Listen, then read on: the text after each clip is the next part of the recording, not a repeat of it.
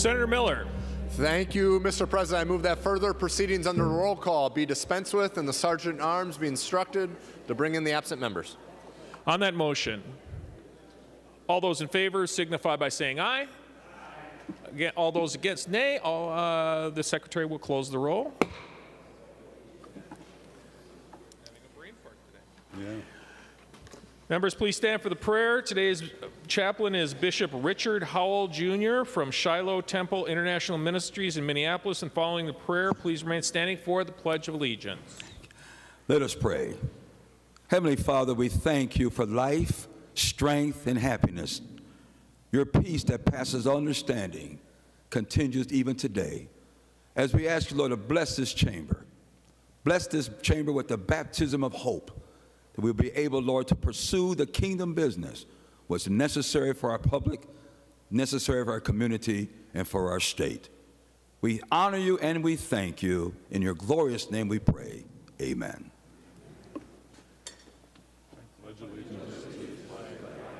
Of the United States of America, and to the republic for which it stands, one nation, God, indivisible, with liberty and justice for all. The Secretary will take the roll. Senators Abler, Anderson, Bach, Benson, Bigham, Carlson, Chamberlain, Champion, Clausen, Coleman, Swazinski, Dahms, Dibble, Dornick, Draheim, Duckworth, Dietzick, Eaton, Eichhorn, Eakin, Fate, Friends, Gazelka, Goggin, Herr, Hoffman, Housley, Howe, Ingebrigtsen, Isaacson, Jasinski, Johnson, Johnson, Stewart, Kent, Kiffmeyer, Klein, Coran, Kunish, Lang, Latz, Limmer, Lopez, Franzen, Marty, Matthews, McEwen, Miller, Murphy, Nelson, Newman, Newton, Osmic, Pappas, Port, Pratt, Putnam, Rarick, Rest, Rosen, Rude, Senjum, Tomasoni, Torres, Ray, Utke, Weber, Westrom, Uyghur, Wickland. Pursuant to Rule 14.1, the following members intend to vote under Rule 40.7. Senators Anderson, Swadzinski, Dibble, Eaton, Eichhorn, Fateh, Howe, Johnson, Stewart, Kent, Kunish, Latz, Marty, Newman, Newton, and Wickland. A quorum is present.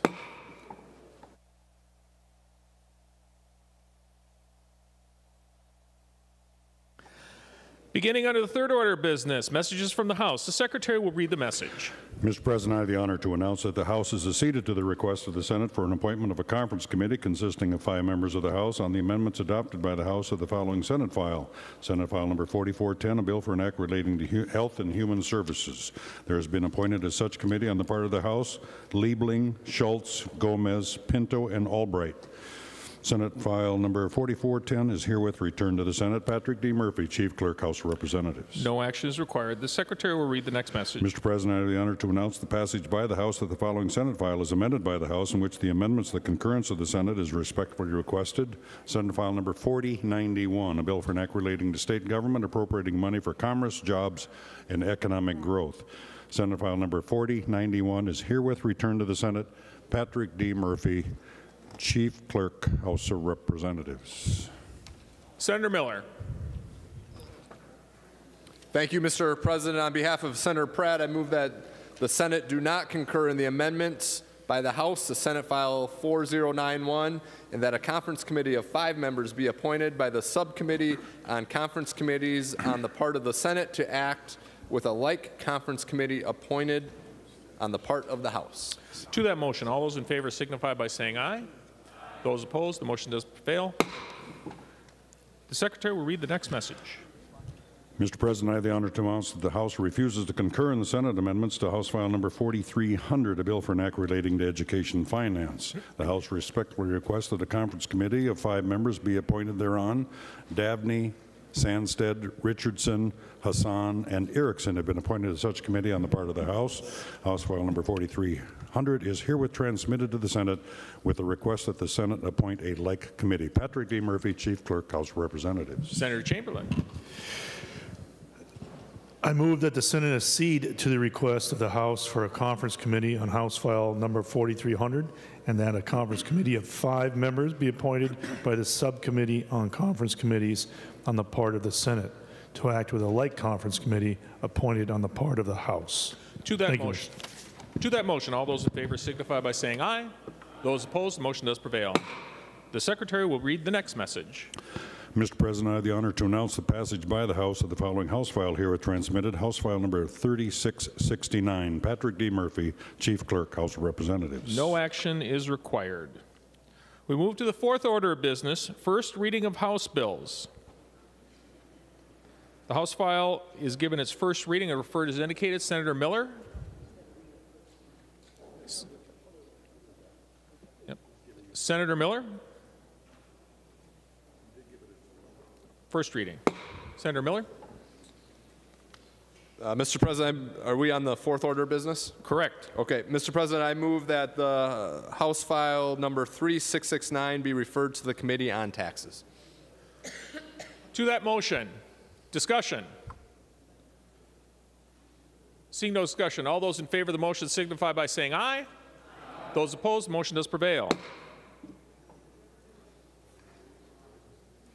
Moving to the fifth order of business, there's one committee report to be read by the Secretary. Senator Rosen from the Committee on Finance, to which was re-referred Senate file number 4233, a bill for an act relating to the military appropriating money for enlistment incentives. Reports the same back with a recommendation the bill be amended as follows: delete everything after the enacting clause and insert, and when so amended, the bill do pass.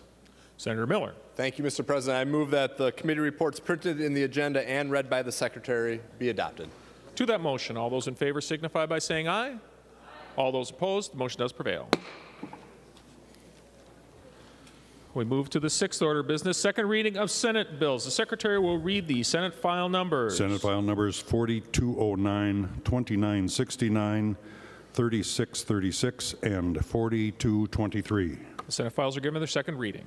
Moving to the seventh order of business, second reading of House bills. The Secretary will read the House file number. House file number 3438. House files give its second reading. Moving to the eighth order of business, introduction and first reading of Senate bills. The bills in today's introduction calendar are given their first reading and referred as indicated. Moving to the ninth order of business, motions and resolutions. We will adopt the author's motion in one motion. All those in favor signify by saying aye. Those opposed, the motion does prevail. Senate Resolution number 135 is referred to the Committee on Rules and Administration. Remaining under motions and resolutions, Senator Miller. Thank you, Mr. President. Pursuant to Rule 26, I designate the following bills made special orders for immediate consideration. Members, the list is on your desk. Members, we have two bills on special orders today. First bill is Senate File 4025, number 95 on general order. Senator Rosen. Thank you, Mr. President. I am very honored to have Senate File 4025 before this body. It is the opioid settlement. Members, last summer, the state signed on to the National Opioid Epidemic Settlement. The state, 87 counties, and 140 Minnesota cities filed lawsuits. Senate File 4025 is necessary to reflect the technical changes required from the 2019 legislation in order to capture the settlement funds. But let me go back to the 2019 legislation, which is very important to this whole discussion. It's loud. Members, it is a bit loud. The author needs to be heard, and I need to hear her too. So, Senator Rosen. Thank you, Mr. President. The 2019 legislation was a landmark piece of legislation, one of the first in the nation. We should be very proud of that piece of legislation. It created a licensing and registration fee increase on our opioid manufacturers and distributors to fund the Opioid Epidemic Response Fund. The 2019 bill negotiated a 50-50 split. 50% of the money that came in from those licensing and registration fees went to the counties and tribes for out-of-home placement costs, and that was due to drug-related abuse cases using the data from previous calendar years. The remaining 50% was for ORAC, and that is the Opioid Epidemic Response Advisory Council. And I'd like to thank Senator Eaton, Senator Kunish, our own Senator Curran for serving on this council. It's been a very integral part of this opioid response that we have in place in the state. And at the time, we knew of lawsuits and the potential litigation, but we were uncertain of the mechanics and how those settlement funds would be coming in. The state now is projected to receive over $300 million. On July 21st of this summer, last summer, a $26 billion offer to settle was made by our opioid manufacturers, Johnson & Johnson for $5 billion, and the big three distributors, McKesson, AmerisourceBergen, and Cardinal Health for $21 billion, to resolve their liabilities in over 3,000 opioid-related lawsuits nationwide. In November 2021, McKinsey settled for nearly $600 million with 49 states over their role in the opioid crisis and their sales advice to drug makers, including Purdue Pharma. After the signing of the National Compact, there was 4 months of negotiations, and the AG office carefully negotiated with our state and local government to reach a comprehensive agreement for allocation of our Minnesota opioid funds. All 87 counties, the state, and 140 cities signed on to that agreement. And as part of the multi-state national settlement, the companies want current lawsuits resolved and want to prevent future lawsuits. Without this new legislation, state and local governments must then reopen these negotiations. So in order to guarantee Minnesota receives all entitled funds without delay, a statutory claims bar is needed to release any remaining claims and prevent future claims. So the Attorney General's office worked closely with the Association of Minnesota Counties, the League of Minnesota Cities, the Coalition of Greater Minnesota Cities, and they negotiated a 75% county and city payment and 25% for the state share, which would go all to ORAC. If without the legislation, it would have been a 60-40 split, 40% to the state and 60% to local government. Well, that sounds really great. However, the 40% to the state would have been divided up the 50-50 share. So the state would only receive 20%. So the state is actually receiving everybody's receiving a good deal from this new negotiated percentage. At the national level, the formula was developed based on overdose deaths, the number of pills shipped, and the rates of addiction. But the really important piece to this negotiated settlement is that the money goes directly to the counties and cities and not to DHS. That was extremely important for the counties and cities. DHS then is required to establish a new account along with the original registration and licensing fee accounts. So we're going to have two accounts, one registration licensing fee account and one settlement account. The revenue from the opioid registration fee and licensing fee, which is about 13 to 14 million a year, didn't hit quite the threshold that we were hoping, will go into that registration license fee account. And the monies received by the state resulting from the settlement agreement will be deposited into the settlement account. The opioid registration and licensing fee will be reduced when it hits that $250 million settlement. And with the spreadsheet that the companies have agreed to, that amount will coincide with the 2031 deadline that is in the bill. The original deadline for the fees to be reduced was 2024, but it had to reach that $250 million threshold. And that was highly negotiated, and we feel very good about that. The House actually only wanted the 25% share of the state's fund to go to that $250 million, but we were able to negotiate the full amount that's coming to the state to be able to go into that $250 million threshold. Mr. President, I do have the A7 amendment. Senator Rosen moves the A7 amendment. The Secretary will report the amendment.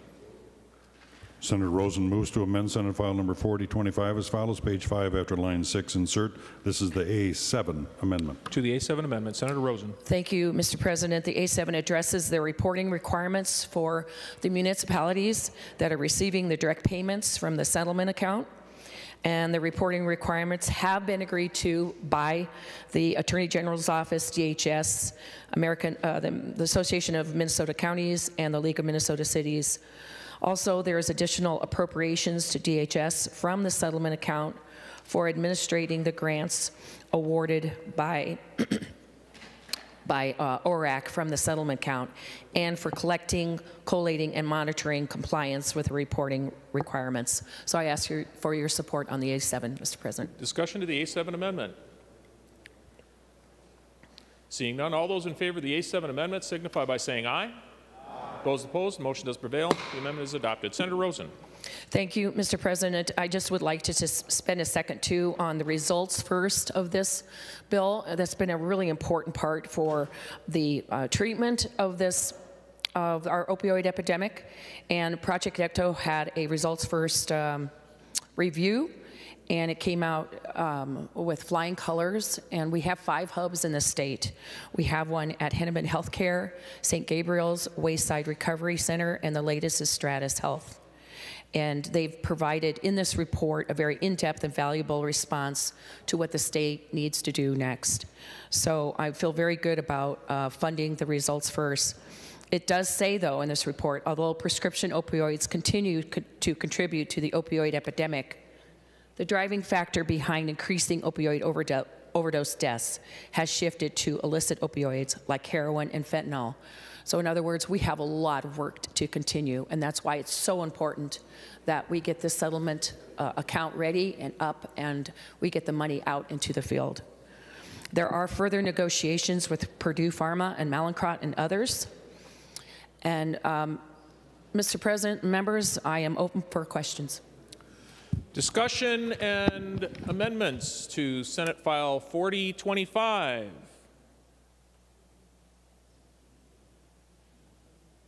Any further discussion before we go to third reading?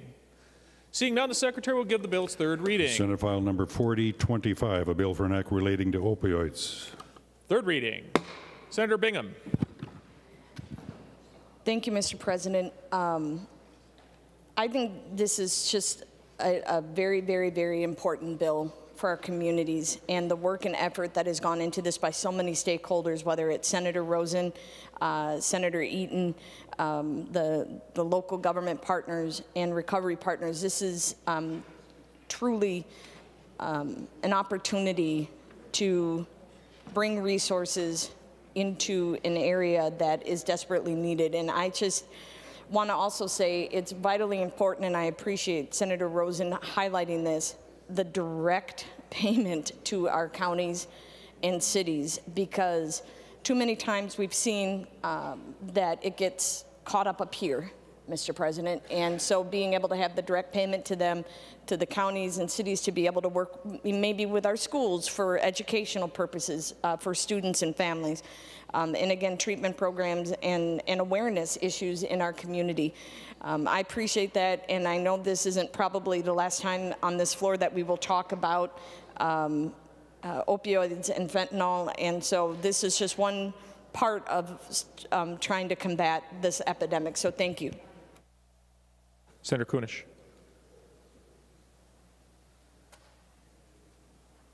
Thank you, Mr. President. I rise in support of this bill. 5 years ago, as a new House member, the very first bill that I carried was to allow for education in the school around addiction, and specifically around opioid addictions, because the youth were using drugs in a way that were killing them right and left.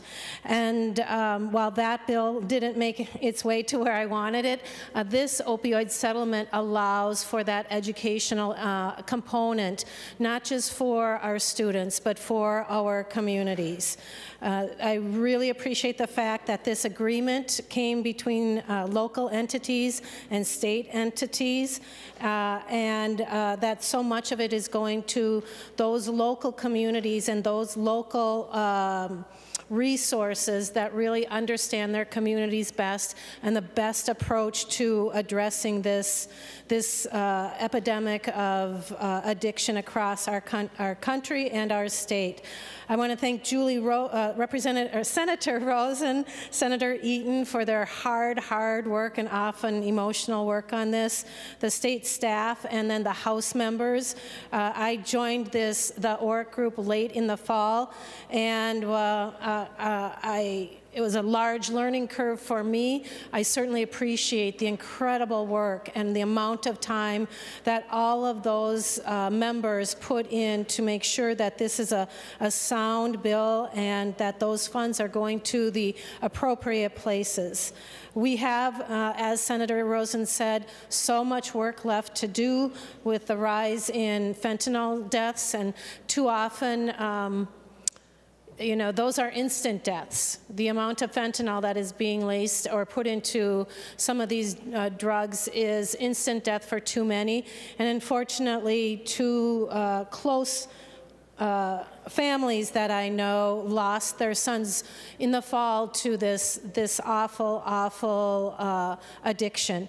And so, members, with the appreciation and the guidance of the ORIC group, I would ask for a green vote on this bill. Thank you. Senator St. James.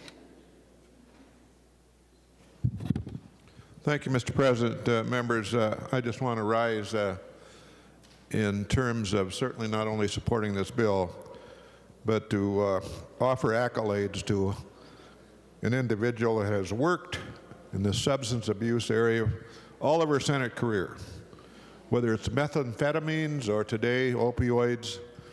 Senator Rosen has led this legislature throughout an entire career, frankly, in this area, and she's done remarkable work, and it's been hard work.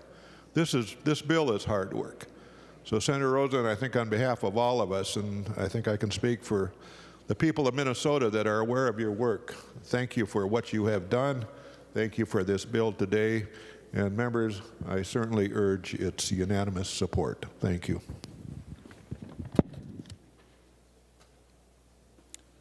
Any further discussion? Senator Rosen. Thank you very much, Mr. President. You know, drug overdoses now kill over 100,000 people in the U.S. every year, according to the CDC. That's more than car crashes or suicide. And many with opioid use disorders have shifted from taking prescription pain pills to street fentanyl. As we were talking about the other day on this floor, there's 1,500 deaths, the largest ever in this state, due to overdoses currently. And Minnesota has become a distribution center for illicit drugs. So members, please stand with me and recognize the justice that Senate File 4025 brings to the many victims and their families for this horrific journey that they have been on.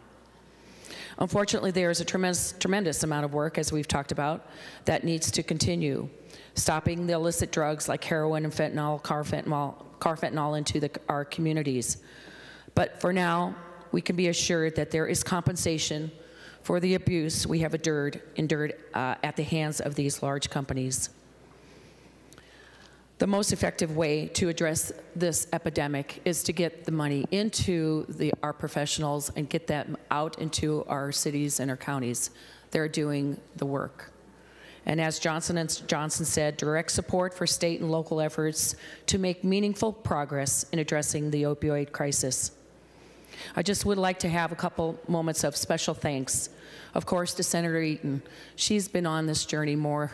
Her sacrifice, as you all know, has been tremendous, more so than any of us on this floor. And she has been wonderful to work with. And unfortunately, she was not able to be with us today. But I am especially fond of Senator Eaton and all the work she's done in this area. Senator Curran, of course, Senator Kunish, for your work on ORAC. My colleagues in the House, Representative Olson and Representative Baker, another one who has suffered greatly in this tragic situation. Our Attorney General office, the Attorney General, and especially Mr. Eric Maloney, who I worked closely with, I'd like to thank. And the Office of Collaboration and Dispute Resolution, the Association of Minnesota Counties, and the League of Minnesota Cities, and the Council of Greater Minnesota, Coalition of Greater Minnesota Cities have been just steady and very collaborative. And of course, could not have done this without Katie Kavanaugh, our last great piece of work together. So please, members, stand with me and let's get this bill going. Thank you. The Secretary will take the roll on final passage of Senate File 4025 as amended.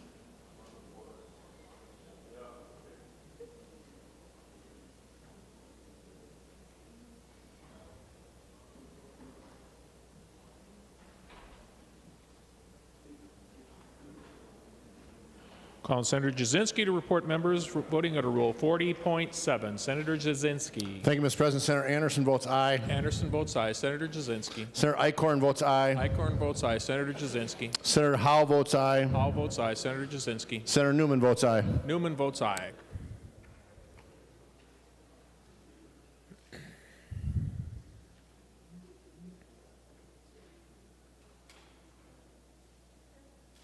Call on Senator Frentz to report members voting under Rule 40.7. Senator Frentz. Thank you, Mr. President. I report Senator Swadzinski votes aye. Swadzinski votes aye. Senator Frentz. Senator Dibble votes aye. Dibble votes aye. Senator Frentz. Senator Eaton votes aye. Eaton votes aye. Senator Frentz. Senator Fateh votes aye. Fateh votes aye. Senator Frentz. Senator Johnson Stewart votes aye. Johnson Stewart votes aye. Senator Frentz. Senator Isaacson votes aye. Isaacson votes aye. Senator Frentz. Senator Marty votes aye. Marty votes aye.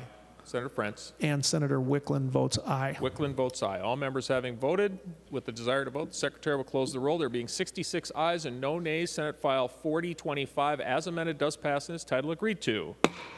Members, second and final bill in general order, special orders today is Senate File 3008, number 31 on general orders. Senator Dahms.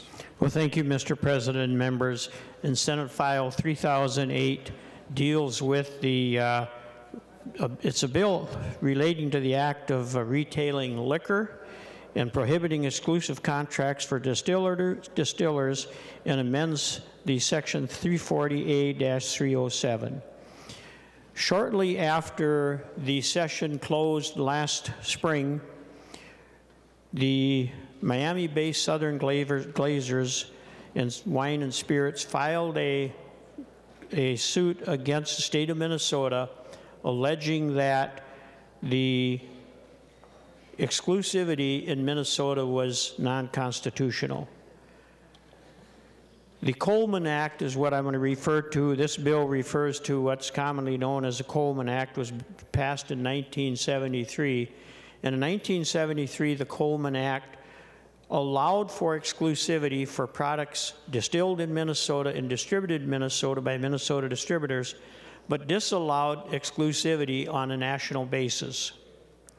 So this is what was being challenged by the Miami-based organization called Southern Glazers. We put a bill in the first part of a special session that would remove exclusivity in Minnesota and continue it on a national basis. We ended up at the beginning of this session moving that Senate file forward. On March 29th, the courts ruled that the exclusivity in Minnesota was illegal, and so what this bill does is it removes exclusivity in Minnesota, but allows and also does not allow exclusivity on a national basis. So with this bill, we would no longer have exclusivity between distillers and distributors nationwide or in the state of Minnesota. The courts ruled on it on March 29th and stayed their ruling based on they felt that this would be something that could be taken care of by the legislators. And the ruling has stayed for 60 days until May 29th. So by passing the Senate File 3008, we will have non-exclusivity in Minnesota. We'll have non-exclusivity on a nationwide basis, and that would solve the dilemma and also take care of the ruling in the courts. So at this point, I'll open it up for any questions or comments. Members, discussion and amendments to Senate File 3008. Senator Kent. Thank you, Mr. President. I rise to support Senate File 3008. We've heard really compelling testimony from our local small businesses, local bars, local restaurants, local liquor stores, the municipal liquor stores. They feel strongly that by enacting this legislation, it is the best way to ensure healthy competition in the marketplace, to make sure that as these smaller businesses, that they still can receive fair prices, which they then are able to pass on to customers, that they receive better selection that reflects the local community's wishes, and that they will get much better service. And this is particularly some of the most compelling testimony I believe we've heard comes from folks in greater Minnesota, in more remote communities where the trucks don't just come through every single day, and they need that customer service. They need a distribution that's going to be responsive, and for that reason, members, I fully support 3008 and encourage a green vote. Senator Latz. Members, I join in Senator Dahms and Senator Kent's recommendation to support this bill. There are good policy reasons that Senator Kent has just identified why we should make sure that for distillers the playing field is level, and the retailers have the option of getting their product from more than one supplier, more than one wholesaler. The remedy here, as Senator Dahms indicated, that was already available in legislation that had been proposed, was recognized by the federal court as an option for resolving the Commerce Clause problems that they saw with Minnesota's current statute, basically letting Minnesota distillers distribute through anyone they want to, and could not sign an exclusive contract, and holding the same standards then available for the national producers. Anyone from outside the state of Minnesota also then would not be allowed to engage in an exclusive contract for distribution. So all parties, regardless of where the product is produced or originates, would be subject to the same set of rules. That would not infringe on the Commerce Clause and would remedy the infirmity that the federal court found. So I encourage people to support this legislation to accomplish that goal. Any further discussion? Senate File 3008. Seeing none, the Secretary will give the bill its third reading. Senate File Number 3008, a bill for an act relating to liquor. Third reading. Any closing comments? Senator Dahms. Well, thank you, Mr. President and members. And this bill does promote competition, also will allow for stable availability, and as Senator Kent remarked, it certainly is a bill that's going to be helping the state of Minnesota, especially rural Minnesota. So members, with that, I really appreciate the support, would appreciate a green vote. And Mr. President, I'd just like to thank the folks that helped work on this, Lauren Dower, my CA, Owen Neubauer, the committee administrator, Chris Stang, and Mr. Mum, and also Senator Bigham and Senator Kent for the work that you've done on this to help get this to the point it's at. So thank you, folks, and I'd appreciate a green vote. Seeing no further discussion, the Secretary will take the roll on final passage to Senate File 3008.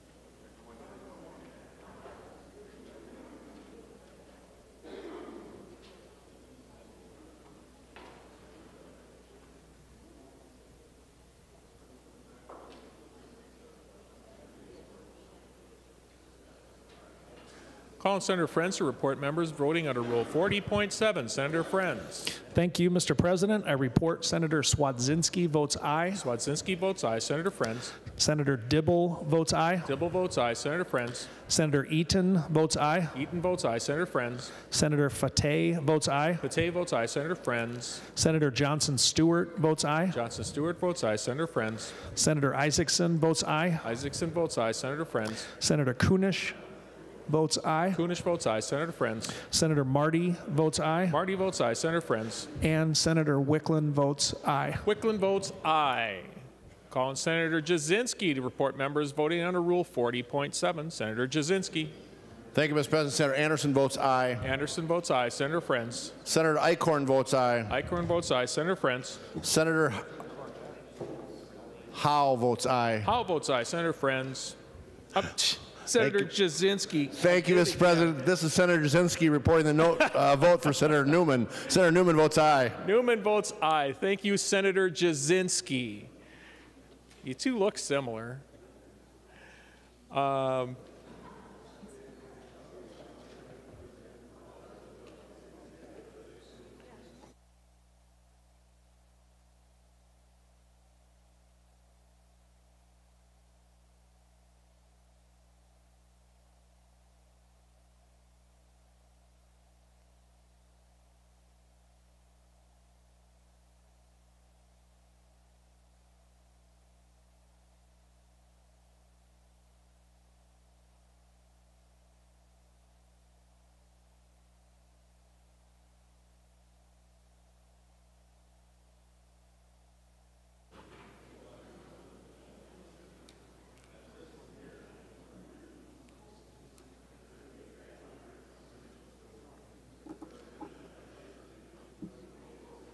All members having voted with the desire to vote, the Secretary will close the roll. There being 66 ayes and 0 nays, Senate File 3008 does pass in its title agreed to.